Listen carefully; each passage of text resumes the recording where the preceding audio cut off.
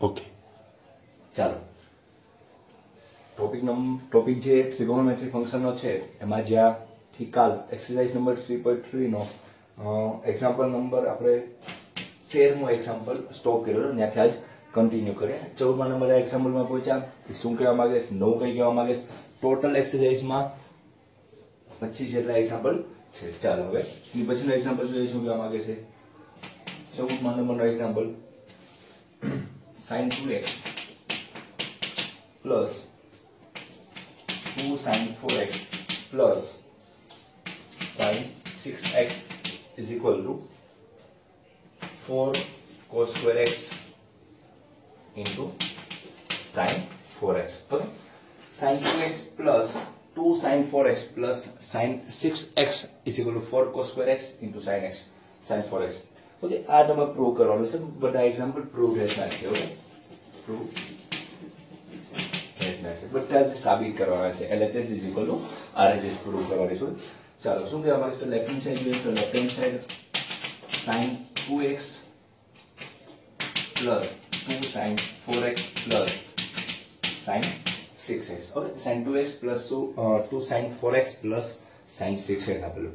Okay, આની ઉપરથી એક ખ્યાલ આવે કે જે રાઈટ હેન્ડ સાઈડમાં sin 4x આન્સરમાં જોડું છે એટલે sin 4x ને બને ત્યાં સુધી આપણે એમનેમ રહેવા દઈએ કારણ કે એનો બહુ યુઝ કરશું તો sin 4x ઇન કેસ બીજામાં કન્વર્ટ થઈ જશે તો આન્સરમાં sin 4x ના પણ આવી શકે. ઓકે, તો શું કરીએ તો આને આમ લખી શકીએ કે sin 2x plus sin 6x plus 2 sin 4x. Okay, addition છે એટલે કે સરવાળામાં આગળ પાછળ ગમે ત્યાં લખી શકાય એટલે કે sin 6x ટોટલમાં લઈ નાખ્યું કારણ કે એક વસ્તુ વિચારો કે s plus s એટલે 2sc નું ફોર્મેટ બનાવવાનું છે. 2sc નું ફોર્મેટ એટલે કે સરવાળામાંથી જ્યારે ગુણાકારમાં જઈએ ત્યારે તો અહીં શું થવાનું 2 plus 6 એટલે કે 8 ભાગાકાર 2 આવશે એટલે કે 4 આવશે તો આપણે આન્સરમાં જેવું છોટું છે એવું આપણે આવા ટ્રાય કરશું. તો s plus s 2sc 2 sin બંનેનો ટોટલ ભાગાકાર કર્યો. હવે બે લેક્ચર થી આપણે આ જોઈએ છે કે બંનેનો ટોટલ ભાગાકાર 2 એનો ડાયરેક્ટ કરીએ તો વધારે સારું પડે કારણ કે 2 ને 6 8 ભાગાકાર 2 એટલે કેટલું આવશે અહીં આવશે 4x આવશે. ઓકે, અહીં શું આવશે 4x આવશે. એક એક્ઝામ્પલ માં લખી આપે કે 2 ને 6 8x ભાગાકાર 2 2sc એટલે કે cos 2 માંથી થઈ જાય તો -4x/2 plus 2 sin 4x as it is મૂકી દેવાનું. ચાલો જે કેન્સલ આઉટ થતો હોય 2 4 જા 2 2 જા તો 2 sin 4x શું આવ્યું 2 sin 4x. બીજું શું જોવા જેવું કે cos 2x પરંતુ માઈનસ છે પરંતુ cos યુગ્મ વિધેય છે એટલે કે cos માં -12 આવશે નહીં એટલે cos 2x plus 2 sin 4x. Okay, હવે એક વસ્તુ નોંધ કરવા જઈશ કે sin 4x તો એના આન્સરમાં ચોટું છે into 4x જોડે છે. તો આમાંથી કોમન શું નીકળશે 2 sin 4x 2 sin 4x શું રહી જાય છે કોમન નીકળી જાય છે તો અંદર શું વધુ રહે છે cos 2x plus 1. ઓકે, આ તો એક ફોર્મ્યુલા છે કે cos 2x plus 1 અને બાર શું આવ્યું 2 sin 4x. Okay, 2 sin 4x એટલે કે sin 4x નો આન્સર માં હવે cos 2x ની ફોર્મ્યુલા આપણે યાદ રાખેલી છે કે 1 plus cos 2x હોય તો એને 2 cos square x લખી શકાય. In case 1 minus cos 2x હોય તો 2 sin square x થવાનું છે પરંતુ અહીં શું છે 1 plus cos 2x એટલે શું કહી શકાય 2 cos square x. આપણને ખ્યાલ છે કે અહીં આપણે સૂત્ર તો લખી નાખીએ એક્ઝામ્પલમાં છે નહીં લખવાનું કે 1 plus cos 2x બરાબર 2 cos square x. therefore અહીં જે 2 sin 4x હતું અહીં 1 plus cos 2x છે તો એની બરાબર શું લખી દઈશું 2 cos square x એટલે 2 2 ને 4 cos square x sin 4x. Okay, એ તો આપણો આન્સર હતો કે 4 cos square x into sin 4x right hand side. Okay, એટલે LHS is equal to RHS. બહુ સિમ્પલ રીતના હતા. થોડી ફોર્મ્યુલા આવડવી જોઈએ અને બેઝિક કયું સ્ટેપ પહેલા લેવું કારણ કે આ સ્ટેપ પહેલા શા માટે ના લીધું એ સ્ટેપ લીધું હોય તો પણ આન્સર આવી જાય પરંતુ sin 4x આન્સરમાં જોડો એટલે એને આપણે as it is મૂકી દીધું અને sin 6x plus sin 2x નો યુઝ કર્યો અને s plus s 2sc નો યુઝ કરીને સારું રૂપ આપ્યું અને અહીં સૂત્ર 1 plus cos 2x ની ફોર્મ્યુલા યુઝ કરીએ એટલે આરામથી તમને આન્સર મળી જશે. ઓકે, ચાલો નેક્સ્ટ એક્ઝામ્પલ શું કહેવા માંગે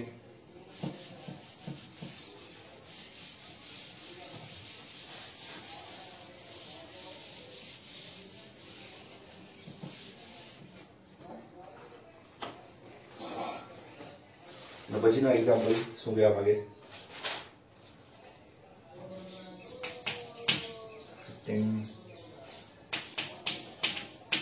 cot 4x into sin 5x plus sin 3x is equal to cot x into sin 5x minus sin 3x. Okay, prove કરવાનું છે કે cot 4x મલ્ટીપ્લિકેશન માં આપેલું છે બ્રેકેટમાં sin 5x plus sin 3x is equal to cot x બ્રેકેટમાં sin 5x minus sin 3x આપેલું છે. તો એક સિમ્પલ વસ્તુ છે કે cot 4 કન્વર્ટ કરવાનું છે cot x માં, એટલે કે 4x કન્વર્ટ into x, એટલે બહુ જ લાંબી પ્રોસેસ થાય. કારણ કે અહીં જો પાછું કેવું છે બંને વચ્ચે સરવાળોનો નિયમ છે, તો અહીં પછી બંને વચ્ચે બાદબાકીનો નિયમ છે, એટલે આની ઉપરથી આ લાવવું બહુ જ અઘરું છે. એ જ વસ્તુ અહીંથી જો તો એક x કન્વર્ટ કરવાનો છે 4x માં, અને એ પણ cot ના ફોર્મમાં જ રાખી દે તો એ પણ અઘરું પડે. તો ટ્રાય કરીએ કે લેફ્ટ હેન્ડ સાઈડ શું કહેશ પહેલા. જો ઇન કેસ હાર પડતો હોય તો left hand side is equal to right hand side, બંને કોપી આન્સર લાવી દો તો પણ એ પ્રૂવ થઈ જાય. ક્યારેક એક્ઝામ્પલ મેં તમને સવારના લેક્ચરમાં કીધું કે કોઈ અમુક એક્ઝામ્પલ એવા હોય કે બંને સાઈડથી સોલ્વ કરવા પડે. ઓકે, ચાલો તો લેફ્ટ હેન્ડ સાઈડ શું છે cot 4x into sin 5x plus sin 3x. Okay, તો cot ને cos by sin લખી શકાય, એટલે cos 4x by શું લખી શકાય sin 4x into s plus s. હવે યાદ છે s plus s એટલે 2sc. શું થવાનું છે 2sc નું ફોર્મ થાય 2 sin બંનેનો ટોટલ ભાગાકાર 2, એટલે કે 5 ને 3 8x ભાગાકાર 2 2sc cos 5 માંથી 3 જાય તો 2x ભાગાકાર 2 આવશે. ઓકે, ચાલો આ સિમ્પલ વસ્તુ થઈ. તો શું આવશે cos 4x sin 4x 2 sin cancel થઈ જાય 4x into cos x. Okay, તો અહીં શું કટ થાય છે કે sin 4x into sin 4x એટલે કટ થઈ ગયું, આન્સર શું આવ્યો 2 cos x cos 4x. Okay, answer આવ્યો 2 cos x into cos 4x. હવે આનો યુઝ કરીને તમે cot x માં અને sin 5x minus sin 3x લાવવું બહુ જ અઘરું પડે, એટલે જ આપણે રાઈટ હેન્ડ સાઈડ ચાલુ કરી હતી. જો રાઈટ હેન્ડ સાઈડ નો આન્સર આ જેવો આવી જાય તો બંને કેવું છે ઇક્વલ છે, એવું પણ સાબિત કરી દીધું. ક્યારેક જ એવું હોય, બધા એક્ઝામ્પલ એ રીતના પ્રૂવ ના કરવાનું હોય. મોસ્ટ ઓફ બધા એક્ઝામ્પલ લેફ્ટ હેન્ડ સાઈડ થી ચાલુ કરો, રાઈટ હેન્ડ સાઈડ માં આન્સર આવી જાય, અથવા રાઈટ હેન્ડ સાઈડ થી ચાલુ કરો તો લેફ્ટ હેન્ડ માં. પરંતુ ક્યારેક અમુક જે એક્ઝામ્પલ સોલ્વ ના થતા હોય અને તમારા સ્ટેટ બોર્ડના થિયરી પેપરમાં પૂછાય તો આ રીતના પ્રૂવ કરી શકો છો. ચાલો શું આપણે cot x into sin 5x બ્રેકેટમાં sin 3x. cot ને શું લખીએ કે cos x by sin x. s minus s, therefore s minus s 2cs, s plus s 2sc, s minus s 2cs, 2 પેલા શું આવશે cos, બંનેનો સરવાળો ભાગાકાર 2 આવશે, એટલે કે 8x ભાગાકાર 2, 5 ને 3 એંગલ ની વાત થાય છે, બે ફંક્શન વચ્ચે માઈનસ ની નિશાની છે, એટલે કે s minus s 2cs sin 2x by 2. Okay, cos x by sin x 2 cos 4x, બે પર 2 4 છે એટલે કે cos x. Okay, so cos x by sin x. Okay, 2sc 2 s minus s 2cs. Okay, cos 4x into અહીં cut થયું એટલે શું વધ્યું sin x વધ્યું, શું વધ્યું sin x, કારણ કે 2cs s minus s 2cs એટલે કે 2 cos 5 ને 3 8 ભાગાકાર 2 અને 5 માંથી 3 જાય તો 2 ભેગા છે, તો આ sin અને આ sin કેન્સલ થઈ જવાનું, તો શું આવશે 2 cos x into cos 4x. Okay, આ આન્સર આવ્યો અને આ આન્સર બંને કેવા ઇક્વલ કેવા આવ્યા, એટલે કે આપણે કહી શકીએ કે left hand side is equal to right hand side. Okay, તો આ રીતના પણ અમુક એક્ઝામ્પલ જે પ્રૂવ કરવા સિમ્પલ હોય એ આ રીતના કરી શકાય છે. ઓકે, એક એક્ઝામ્પલ આખી એક્સરસાઇઝમાં આ ટાઈપનો હતો, બાકી most of example left hand side થી ચાલુ કરો તો રાઈટ હેન્ડ સાઈડમાં કન્વર્ટ થઈ જશે. ઓકે, એક સિમ્પલ 4x into x માં કન્વર્ટ ના થતું, પ્લસ ને પછી માઇનસ માં થોડું એવું હાર્ડ પડે એવું હતું. બાકી પ્રોસેસ અહીં કરી શકાય કે તમે જો cos 4x ને x માં કન્વર્ટ કરો અને ડિવિઝનમાં x લઈ નાખો તો આરામથી તમારે એ પણ આન્સર આવી શકે. એવું કરી શકાય કે અહીં sin વડે મલ્ટીપ્લિકેશન કરે, અહીં મલ્ટીપ્લિકેશન કરો, અહીં ડિવિઝનમાં લ્યો, એટલે cos by sin એટલે cot થઈ જાય, અને 2cs નું 2cs એટલે s minus s નું ફોર્મેટ વાપરો. સપોઝ ધારો કે આ એક્ઝામ્પલનો આન્સર આવી જશે. ઇનકેસ અહીંથી પણ આન્સર તમારે લાવવો હોય કે નહીં આ આન્સર આવી જ જવો જોઈએ કે લેફ્ટ હેન્ડ સાઈડથી રાઈટ હેન્ડ સાઈડમાં, તો એ આવી શકે તો તમારે આ રીતના સોલ્વ કરવું પડે. જો તમારે એ થોડું હાર્ડ પડે આ લેવલે, તમારે થોડું એવું વિચારવું અઘરું પડે. એટલે કે શું કે અને 2 cos x એને sin x વડે ભાગાકારમાં લઈ નાખું અને sin x વડે ગુણાકારમાં લઈ નાખું. એટલે નવી કોઈ પ્રોસેસ કરી નથી. ઓકે, sin x વડે ભાગાકારમાં ગુણાકારમાં, તો આ cos by sin એને શું કહેવાય cot x. અહીં શું આવે 2 cos 4x into sin x. તો 2cs કોનું ફોર્મ છે? x minus x નું ફોર્મ છે જે 2cs છે, પરંતુ મલ્ટીપ્લિકેશન માટે કેમાં જવાનું છે? સબટ્રેક્શનમાં જવાનું છે. એટલે કે ભાગાકાર 2 આવશે નહીં. ઓકે, તો cot 2s minus x, તો પેલો sin શું આવશે બંનેનો ટોટલ? તો 4 ને 1 5x આવ્યું, વચ્ચે માઇનસ sin, બંનેની બાદબાકી, ભાગાકાર 2 આવશે નહીં. ઓકે, તો પણ તમારી રાઈટ હેન્ડ સાઈડ તમે પ્રૂવ કરી શકો છો. ઓકે, પરંતુ એક યાદ હોવું જોઈએ કે કોટમાં કન્વર્ટ કરવાનું છે. એટલે કે sin વડે ભાગાકાર અને sin વડે ગુણાકાર, જો એ ટાઈમે યાદ આવી જાય તો આ રીતના પણ તમે આન્સર આપી શકો છો. અને જો ના આવે તો પછી left hand side is equal to right hand side તમે પ્રૂવ કરી શકો. ઇન કેસ એમસીક્યુ હોય કે નીચેનામાંથી એમસીક્યુ સિલેક્ટ કરો તો 4 ઓપ્શન સોલ્વ ના કરો હોય તો આ ટાઈપનું તમે વિચારી શકો છો. આ ટાઈપનું તમારો આન્સર આરામથી આવી શકે. એવું ફરજિયાત નથી કે ના જ આવે લેફ્ટ હેન્ડ સાઈડ થી રાઈટ હેન્ડ સાઈડ. ઓકે, આ તો ઇઝી પર એટલે પહેલી મેથડ પણ ચાલશે થિયરી બેઝમાં અને આ મેથડ પણ તમે યુઝ કરી શકો. ચાલો નો એક્ઝામ્પલ.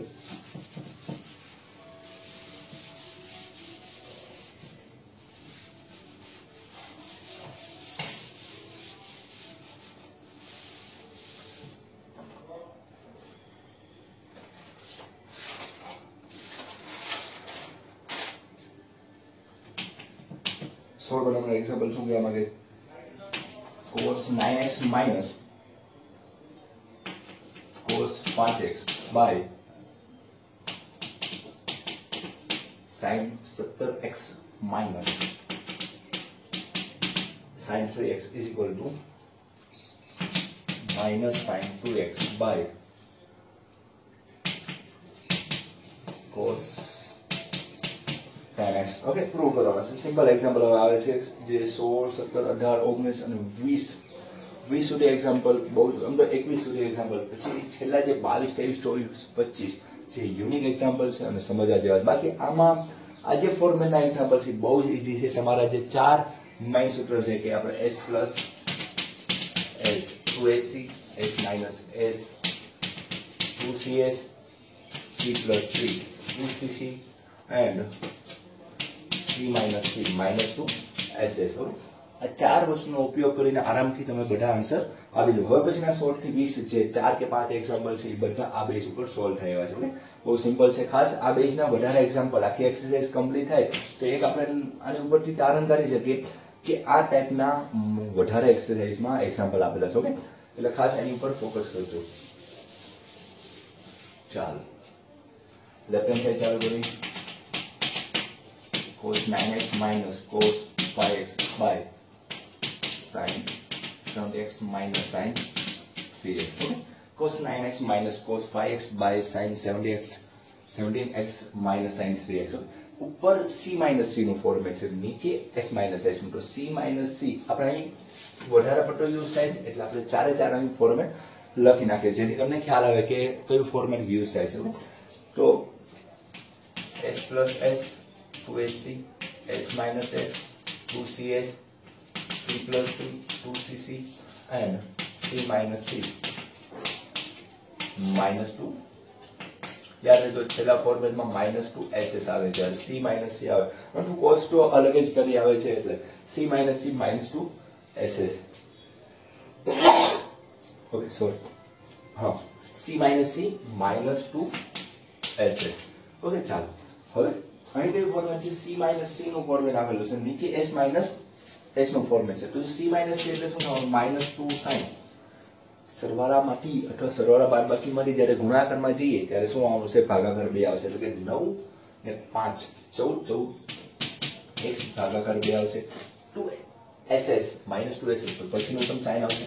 9 માંથી 5 જાય તો 4x નીચે 2 આવશે. ડિવિઝનમાં sin s minus s 2cs cos આ માઈનસ એના છે -2ss ફોર્મેટ છે.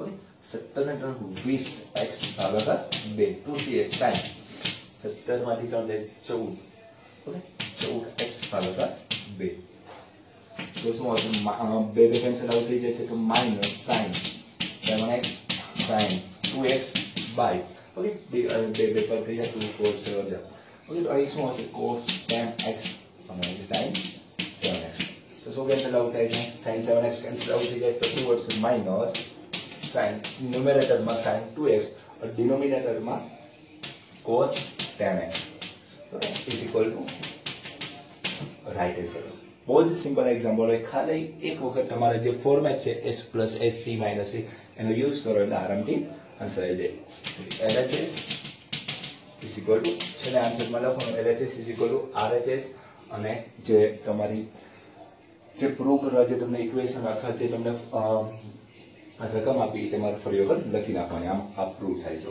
ચલો એની પછીનો એક્ઝામ્પલ જોઈએ 17મા નંબરનો કાલ આપણે એક્સરસાઇઝ કમ્પ્લીટ કરશું અને એક નવા ટોપિક ઉપર જશું જે મોસ્ટ ટાઈમથી ટોપિક છે જે યુઝ થાય તમારે થિયરી બેઝ એમસીક્યુ હોય ત્યારે ખાસ યુઝ થાય છે એ ટાઈપનો એમસીક્યુ છે ખાસ એ ટાઈપનો ટોપિક છે સમજવા જેવો ટોપિક છે ઓકે ચાલો એટલો બધો અઘરો નથી સમજાઈ જાય છે ચાલો એની પછીનો example sin 5x plus sin 3x by cos 5x plus cos 3x is equal to tan 4x. Tan 4x તમારો આન્સર લાવવાનો છે sin 5x plus sin 3x by cos 5x plus cos 3x is equal to tan 4x તમારો answer લાવવાનો છે જોઈએ solution left hand side sin 5x plus sin 3x by cos 5x plus cos 3x formula જોઈએ s plus s 2sc and c plus c 2cc no formula છે બહુ simple છે s plus s તો 2sc 2 sin પહેલા બંનેનો total 5 ને 3 8x ભાગાકાર 2 2sc cos 5 માંથી 3 જાય 2x ભાગાકાર 2 જો તમે ડાયરેક્ટ આવડતું કે બંનેનો ટોટલ 8x ભાગાકાર 2 એટલે 4x ડાયરેક્ટ મૂકી ગયો તો પણ ચાલે પરંતુ એક કે બે સ્ટેપ વધારે લખીએ તો સારું પડે તમને પણ પછી એક્સ્ટ્રા ફરી વખત તમારે રિવાઇઝ કરવો હોય ત્યારે ખ્યાલ આવી જાય કે સીધું કેમ 4x આવ્યું ઓકે એટલે આ સ્ટેપ લખીશ બાકી ડાયરેક્ટ આવડે તો કોઈ પ્રોબ્લેમ નથી c plus c 2cc 2 cos most of બધા ઉપર જે એંગલ હોય નીચે એવો એંગલ કોપી જ આવશે જેના લીધે આન્સર એક સિંગલ પટ્ટીમાં આવે જેમ રેશનલ જે રકમ આપેલી છે એ તમારે સિંગલમાં કન્વર્ટ થઈ જાય તો 5 ને 3 8x ભાગાકાર 2 2cc cos 5 ને 3 2x by 2 4 અહીં શું આવશે 4 અહીં 2 2 એટલે કે કેન્સલ બે બે થઈ જાય તો sin 4x into cos x by શું આવ્યું sin 4x into cos x by cos 4x into બે કેન્સલ થઈ જાય તો cos x ઓકે તો cos x પણ કેન્સલ થઈ જાય તો sin by 4 sorry sin by cos એક વસ્તુ જોવા જેવું છે કે sin by cos tan થાય ક્યારે એંગલ કોપી હોય ત્યારે તો એંગલ કોપી છે 4x છે therefore શું આવશે sin by cos ને શું કહેવાય tan ઓકે 4x છે તો angle 4x is equal to right hand side એટલે કે LHS is equal to RHS okay આ ટેવ પાડી આપણે આ 9th માં એવા નાના ધોરણમાં હોય પરંતુ લખીએ તો સારું લાગે left hand side is equal to right hand side tan 4x answer લાવવાનો હતો બહુ સિમ્પલ એક્ઝામ્પલ હોય છે ખાલી આ બેઝ પડ્યા છે ચાર ફોર્મ્યુલા છે જે સરવાળા બાદબાકી એને ગુણાકારમાં કન્વર્ટ કરીને આન્સર આરામથી આવી જશે ઓકે ચલો નવો એક્ઝામ્પલ જોઈએ શું કહેવા માંગે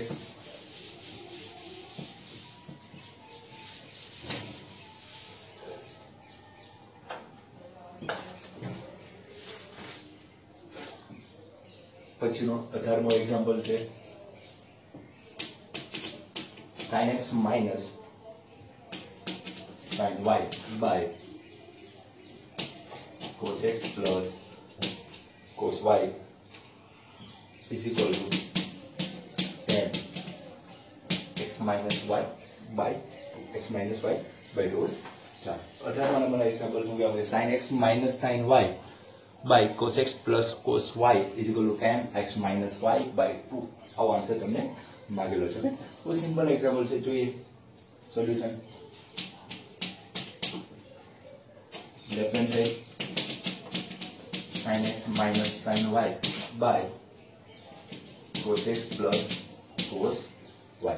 s minus s 2cs આવશે. s minus s એટલે 2cs 2 cos પેલા બંનેનો સરવાળો ભાગાકાર 2. એંગલ કોઈ એંગલ કયા ટાઈપના આપેલા છે? x અને y ના ફોર્મમાં આપેલા છે. તો x plus y by 2 કોઈ કોન્સ્ટન્ટ નથી આપેલા. 2cs s minus s એટલે 2cs. તો પછીનું સ્ટેપ શું આવશે? sin બંનેની બાદબાકી ભાગાકાર 2 નીચે c plus c 2cc formula 2 cos બંનેનો ટોટલ ભાગાકાર 2 અને પછી પણ cos આવશે કારણ કે c plus c નું formula 2 cos x minus y by 2. Okay, બે કેન્સલ.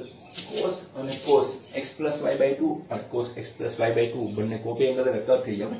તો આની ઉપરથી sin upon cos એંગલ સમાન છે. એટલે sin upon cos ને શું કહે છે? tan કહી શકાય. એટલે tan x minus y by 2 એટલે કે શું આવશે? Right hand side.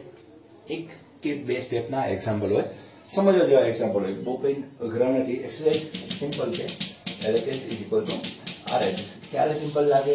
એની માટે તમે શરૂઆતના જે લેક્ચર હતા એ ફોર્મ્યુલા પાકી કરવી પડે, યુનિટ સર્કલ પાકું કરવું પડે અને જે શરૂઆતના બેઝના સ્ટાન્ડર્ડ ફોર્મ્યુલા અને ટેબલ જે હતું એ તમને આવડતું હોય તો આરામથી તમને આ સિમ્પલ લાગશે. એક્સરસાઇઝ કમ્પ્લીટ થવા આવી આપણી. હવે 5 કે 7 એક્ઝામ્પલ છે. 9 એક્ઝામ્પલ જોઈએ શું કહેવા માંગે. ઓકે, આના જે એનસીઆરટી બુકમાં ઉદાહરણ જે આપેલા છે જે સોલ્વ કરેલા જોઈએ એટલે એ આપણે લેક્ચરમાં નથી લેતા. જો તમે જોવાના ના સમજાય તો કહેજો, કારણ કે ઉદાહરણ સોલ્વ કરીને જ આપેલા હોય અને બહુ ઈઝી હોય છે ઉદાહરણ. એક છેલ્લે જે ઉદાહરણ આપણે જેને આપણે કહેવાય ને પ્રથમીય ઉદાહરણ કરીને તમે આવતા હોય એ થોડા એવા અઘરા હોય. એ ના સમજાય તો કહેજો, હું ફરી વખત તમે લેક્ચર પર લઈ નાખીશ અથવા એક્સરસાઇઝ કરાવી નાખીએ એટલે તમને ઈઝી પડે. ચાલો, નો એક્ઝામ્પલ 19 નંબરનો શું કહેવા માંગે?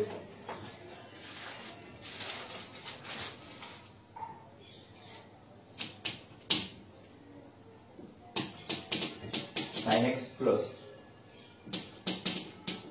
sin 3x by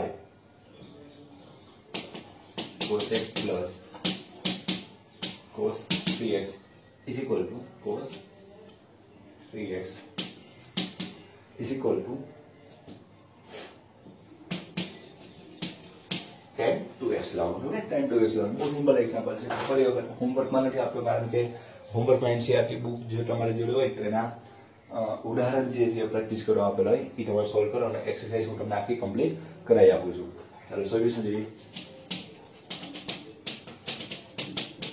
left hand સાઈડની વાત કરીએ તો sin x plus sin 3x by cos x plus cos 3x.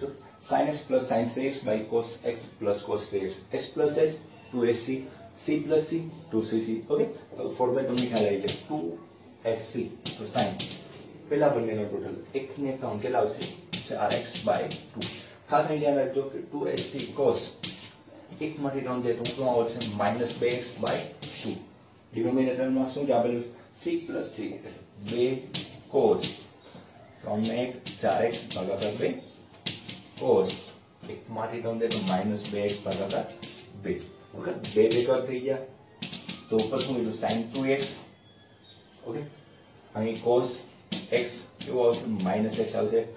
અહીં શું લીધું? cos 2x અને અહીં શું લીધું? cos -x. Okay, sin 2x into cos -x અને cos 2x into cos -x. Okay, અને થોડું એવું હરખું લખી નાખે કારણ કે થોડા અક્ષર મારા ખરાબ છે.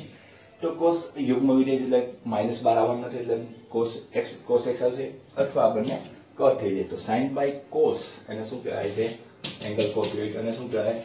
tan x કહેવાય. ખાસ એંગલ કોપી છે હાલ છે તો શું આવશે? 2x tan 2x is equal to right hand side. Okay, અને left hand side is equal to right hand side.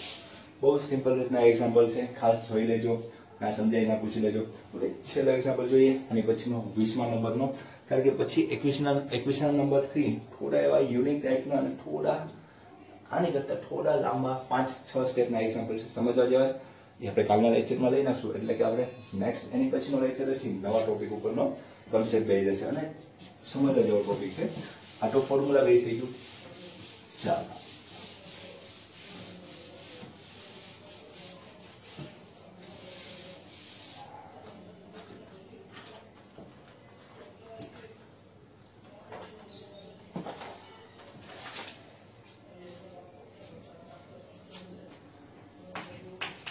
which one more example? Sin x minus sin 3x by sin square x minus cos square x is equal to 2 sin x minus sin 3x by શું આવેલું છે sin square x minus cos square x is equal to 2 sin x. Okay ચાલો solution જોઈએ. Left hand side sin x minus sin 3x by sin square x minus cos square x. Okay તો plus હોય તો 1 થાય. બાકી તમને formula ખબર છે કે cos 2x બરાબર શું છે cos square x minus sin square x. એનું મેં કીધું તો આનો ઉપયોગ બહુ ઓછો થાય. એક જ એક્ઝામ્પલ આનો છે. જો તમે અહીં ઓલું ફોર્મ્યુલા વાપરો કે બે વિધેયનો sorry x square minus y square વાપરો તો x minus y x plus y એનાથી પણ આન્સર આવી જાય. પરંતુ એ લાંબી પ્રોસેસ. અહીં સિમ્પલ વસ્તુ છે કે cos 2x બરાબર શું છે cos square x minus sin square x. કારણ કે જો ઇન્ડિવિજ્યુઅલ પ્લસ હોય તો 1 આપે છે કારણ કે એ આઈડેન્ટિટી તમારે થઈ જાય નિત્ય સમજી જાય. પરંતુ અહીં થોડો એવો ફેર છે. ઓકે તો ઉપર શું બને s minus s કારણ કે અહીં તો સ્ક્વેર હતો એ સ્ક્વેર નથી s minus s શું થવાનું 2cl cos બંનેનો ટોટલ ભાગાકાર 2 બંને બાદ એકમાંથી 3 જાય એટલે માઇનસ 2x બાય હવે આમાંથી હું માઇનસ કોમન કાઢી લઉં તેને શું લખાય cos square x minus sin square x. તો cos square x minus sin square x એની બરાબર આપણે આગળ છે સૂત્ર cos 2x લખી શકાય છે. ચાલો 2 cos 2x sin minus x. Okay 2 cos 2x in ઉપર શું આવ્યું માઇનસ sin minus x નીચે શું આવ્યું અને cos square x minus sin square x ને શું કહેવાય છે cos 2x કહી શકાય. શું એમ કહેવાય છે cos 2x. ખાસ યાદ રાખજો વચ્ચે પ્લસ હોય તો 1 થઈ જવાનું છે પરંતુ અહીં એવું કઈ હતું નહીં. તો હવે sin x તો કેવું છે યુગ્મ વિધેય નથી એટલે આ યુગ્મ વિધેય છે એટલે એમાંથી માઇનસ કેવા આવશે 12 આવશે એટલે માઇનસ sin x થઈ જાય. તો અહીં શું લખાશે કે 2 अगर जो आई जाए माइनस कोना माइनस આવે છે આને માઈનસ 12 આવશે 2 sin x cos 2x નીચે minus cos 2x cancel out થઈ જાય. અહીં પણ કેન્સલ કરી શકતા હતા માઈનસ માઈનસ પર તો આન્સર શું આવે 2 sin x. શું આન્સર આવે 2 sin x એટલે કે રાઈટ હેન્ડ સાઈડ આપણે LHS is equal to RHS. Okay LHS is equal to RHS. Simple example હતો ખાસ ધ્યાન રાખજો કે અહીં જે cos 2x નું ફોર્મેટ જો ના કર્યું હોત તો તમે અહીં x² - y² જે બે એક્ઝામ્પલમાં જોયું x - y અને x + y માં કન્વર્ટ કરો તો પણ આરામથી આન્સર આવી જાય. પરંતુ s - s અને s + s ના સૂત્ર વાપરવા પડે. થોડો એવો લાંબો દાખલો થાય પરંતુ સાયન્સમાં છીએ એટલે કે બને ત્યાં સુધી જ્યાં તમારે શાર્પનેસ ક્યાં છે કે જોઈ શકો તમે કે sin square minus cos square x છે. જો પ્લસ હોય તો એ 1 થવાનું છે અને આપણે પહેલા કીધું કે ધારો કે વચ્ચે માઈનસ આવે તો cos 2x નું સૂત્ર બને છે minus cos square x minus sin square x હોવું જોઈએ એટલે આપણે માઈનસ કોમન કર્યું અને એ sin માંથી માઈનસ 12 એટલે માઈનસ માઈનસ કટ થઈ ગયા cos 2x કટ થઈ ગયું 2 sin x આન્સર આવે છે. બહુ જ સિમ્પલ એકનો એક્ઝામ્પલ હતો. હવે 21 22 23 24 અને 25 5 કે 6 એક્ઝામ્પલ બાકી છે જે આપણે કાલના લેક્ચરમાં લેશું અને એ કમ્પ્લીટ કરીને આપણે નવો ટોપિક છે જે છે આપણે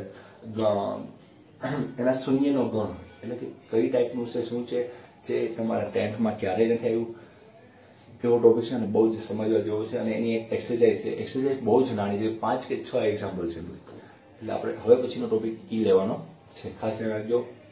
અને પછીના જે નવી એક્સરસાઇઝ છે જે છેલ્લી એક્સરસાઇઝ છે 11th માટે કામની છે પરંતુ આપણે આખું ચેપ્ટર કમ્પ્લીટ કરીએ છીએ એટલે ચેપ્ટર આપણે આખું લઈ નાખશું. ઓકે ચાલો કાલ જોઈએ. Thank you.